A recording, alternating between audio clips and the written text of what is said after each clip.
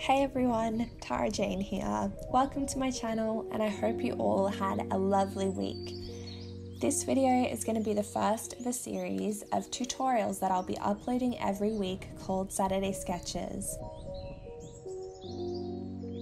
Today's tutorial will be a classic country pathway overlooking a field with a ring or arch of leaves.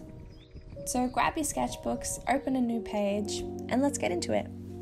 So I often like to start my paintings with whatever is furthest away. I'm picking very bright blues and greens for the fields in the back because I want there to be a strong and bold contrast with the arch of leaves.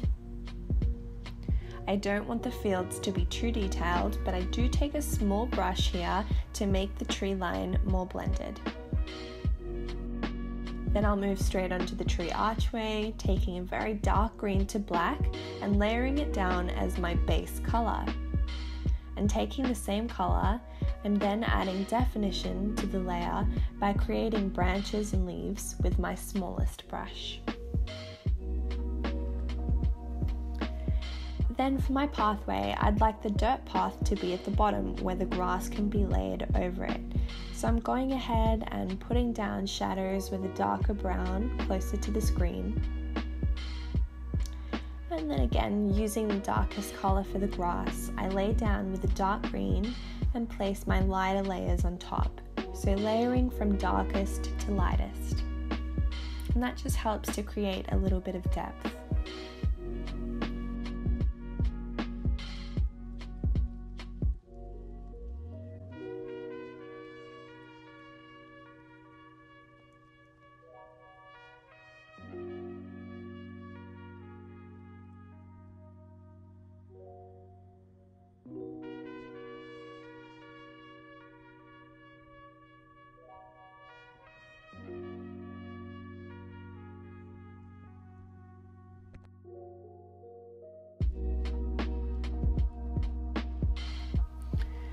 Once I'm done with my top layers of leaves and plants, I go through and add some blue highlights to show where the light may be hitting the leaves.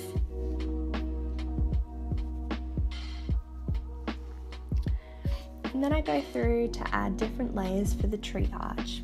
I like to use a range of different greens with more blue shades and then more yellow shades so that the leaves look more wild, plentiful, and messy.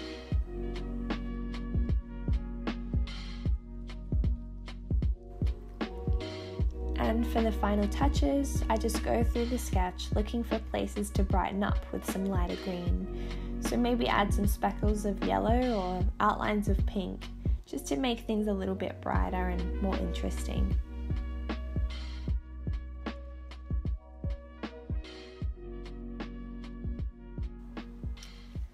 And there you have it, a quick country road sketch, ready to start on an adventure. I hope you liked this video. Please give it a thumbs up if you'd like to see more and leave a comment on what tutorial you'd like to see next week. Bye!